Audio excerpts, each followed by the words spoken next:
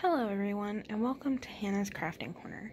Today's video, we're going to be talking again about the zipper pouch. I know last week was kind of rushed, kind of not great. It's going to kind of be the same way this week, but I did want to show you guys that I finished my zipper pouch that I was working on last time, and I want to kind of discuss like the good and the bad of what I have learned and such as that.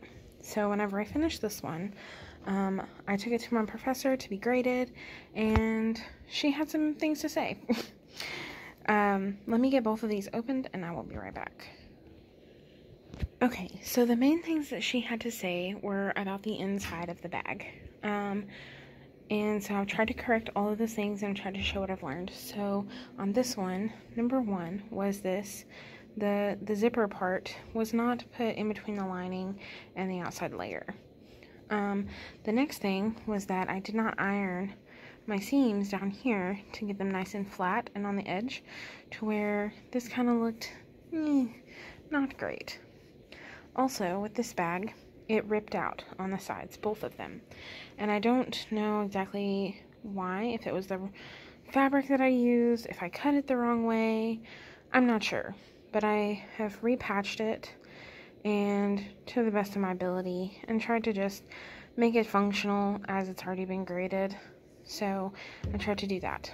So that was number one. That was the kind of the things that I messed up on. And now let's talk about this next one. So I am very excited about this one. I'm curious to see how I will be graded on it. Number one, I used a different fabric on the inside. This was microfiber. And this is cotton, 100% cotton, and I did, in fact, get my zipper on the inside of my bag this time. I also completed a top stitch, which was another thing that she had to say about my first pouch, and let's see, I didn't have an iron due to my location, but I did try to secure my seams better on this one so that I would decrease the risk of them ripping out. And I also feel like I did pretty well for not having an iron. I mean, it doesn't look like factory made, but it does still, like, it looks a lot better than my first attempt. So that is how they turned out. I'm super thrilled with how this little one turned out. But yeah, I mean, as far as like the outside of the bag,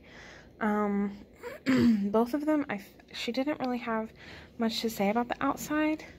The outside's pretty simple to do. You're able to hide a lot of your mistakes fairly easily. And so, yeah, I mean, like, my edges are even and stuff, so my bag, whenever it's, like, stuffed, it sits up nicely. Yeah, I mean, the biggest thing, I didn't do, like, a flap on my zipper. I did hidden zipper ends on both of my pouches. And I'm not sure how I feel about it, but I do think I did it clean enough where it doesn't look bad. And on this one, like, I mean, I did the same type of thing. Looked for the little H on the bottom. That's what it looks like to me. Which my name is Hannah, so I guess I look for H's and stuff. But yeah, anyways, I just wanted to share this with you guys. It also sits up by itself a lot better than this one, which does not have the cotton. This one's also bigger, so that's probably why. But that's probably going to be the video for this week. I will relink the pages that I used to create this bag, and also maybe another couple videos that really helped me to figure out what I needed to do. And I will see you guys next week. Bye.